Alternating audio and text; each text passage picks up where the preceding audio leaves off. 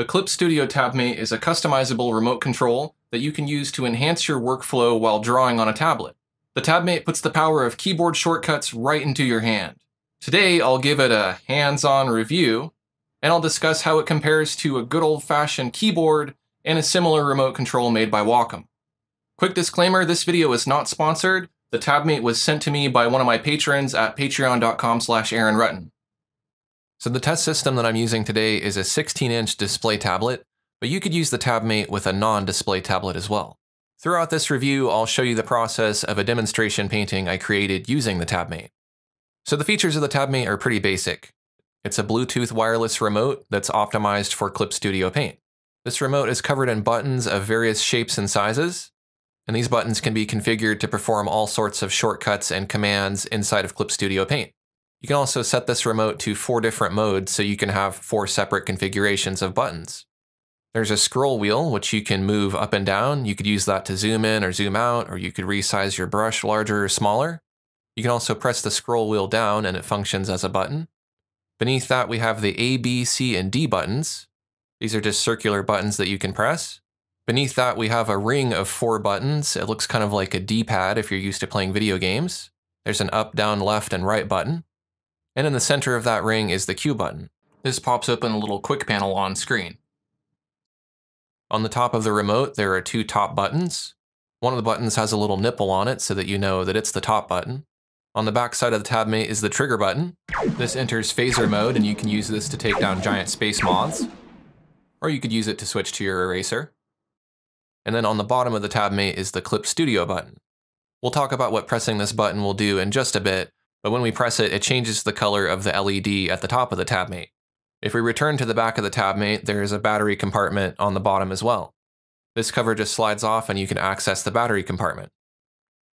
So what are some of the advantages to using a remote control like this when you're doing digital drawing or painting?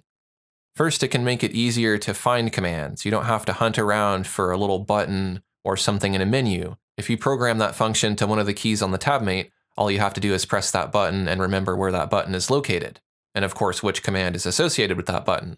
But that can be a lot easier to remember than complex keyboard shortcuts.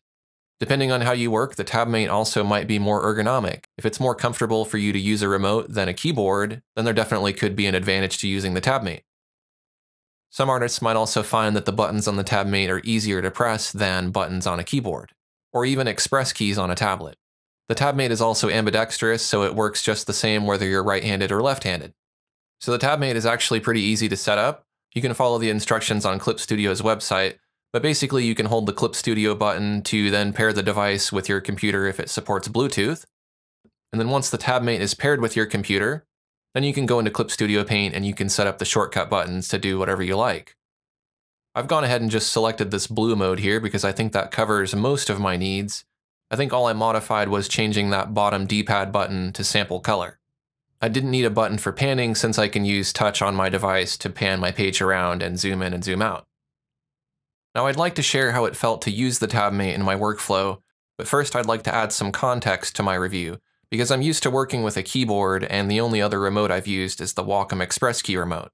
So I think it might be useful to share some comparisons between the 2 devices to see the pros and cons of each. So first we'll start with the price. The TabMate is cheaper at around $53. The Wacom Express Key Remote is $99. As far as compatibility, both devices support Windows and Mac operating systems. If we move on to the size, the Express Key Remote is longer and wider than the TabMate. The form of the Express Key Remote is flat and thin with edges that are sort of hard. The TabMate, in comparison, is smooth and contours to your hand. Now let's move on to the weight of the 2 devices. The Express Key Remote is about 75% heavier than the TabMate. The TabMate is quite light and most of the weight comes from the AA battery. Although the Express Key Remote is heavier, it feels less likely to be damaged. If we take a look at the materials, both devices have a slightly grippy plastic. The TabMate is nearly all plastic except for the rubbery scroll wheel. The Express Key Remote has a metal frame with plastic buttons and a rubbery backside. Now let's take a look at the number of buttons on each device. The TabMate has 14 buttons if we're counting the scroll wheel as a button, and then of course there's the scroll wheel which you can move up or down. The Wacom Express Key Remote has 17 buttons, but instead of a scroll wheel, it has a touch-sensitive ring.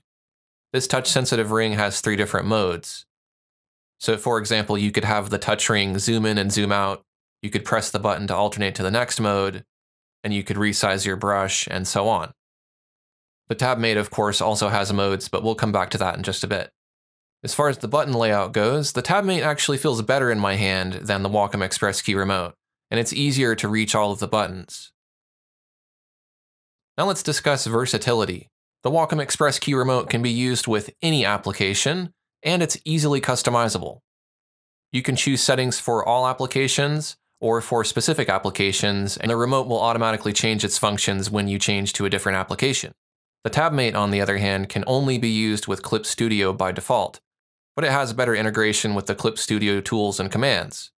The word on the street is that you can use Auto Hotkey to extend the TabMate to be compatible with other apps, and I've also seen that some apps like Expressi are able to recognize the TabMate as a Bluetooth game controller. I'll discuss using the TabMate with other applications in more detail in just a bit. Now earlier I mentioned that both of these devices have preset modes. The TabMate has multiple modes for ClipStudio Paint. It has 4 modes total, so you can have 4 different configurations of buttons. All you have to do to switch between these different modes is hit the ClipStudio Paint button. The Wacom Express Key Remote does not offer multiple preset modes for a single application, but you could save and load preset files to get basically the same effect. Now let's talk about the sensitivity of these devices. The buttons on both devices respond nicely. The touch ring on the Express Key Remote is a little bit sensitive, but you can adjust that. There is no sensitivity adjustment available for the TabMate scroll wheel, but it performs as you might expect a scroll wheel to perform on a mouse. Now let's move on to docking. The Wacom Express Key Remote can magnetically dock onto the Cintiq 27 QHD and the Cintiq Pro 24 and 32. The TabMate cannot dock, but it can easily be laid on one of its flat sides without rolling away. As far as the battery type on these devices, the TabMate uses one AA battery. You could of course get a rechargeable AA battery. The Wacom Express Key Remote has an internal rechargeable lithium battery. You simply charge it via USB cable. And as far as I know, the battery in the Express Key Remote is not replaceable. Both the TabMate and the Wacom Express Key Remote are wireless devices. The TabMate uses Bluetooth. The Wacom Express Key Remote uses a proprietary USB receiver.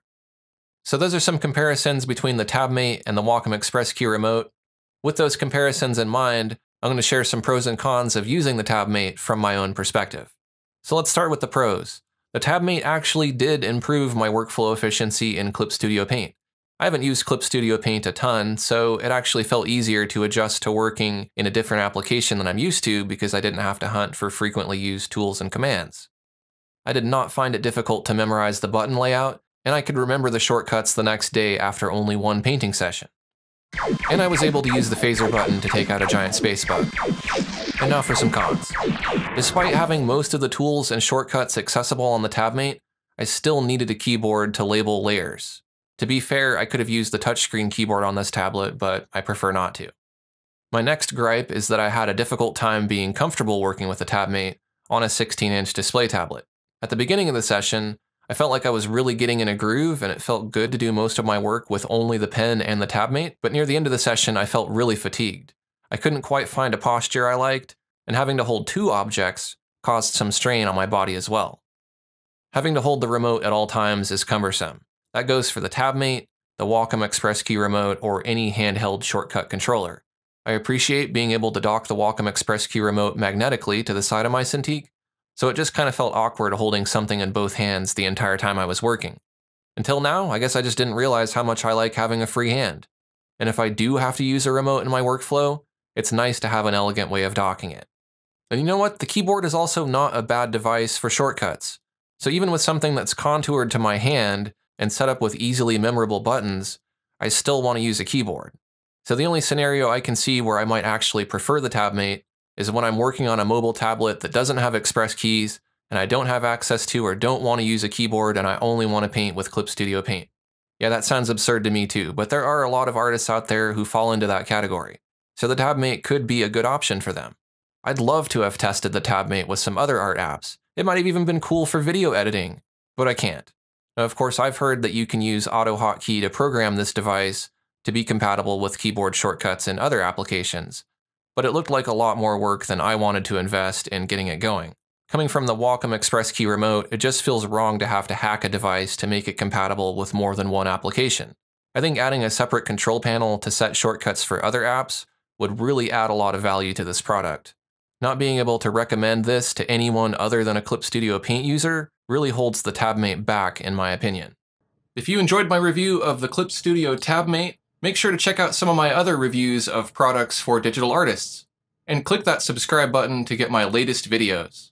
Thanks for watching, and I'll see you next time.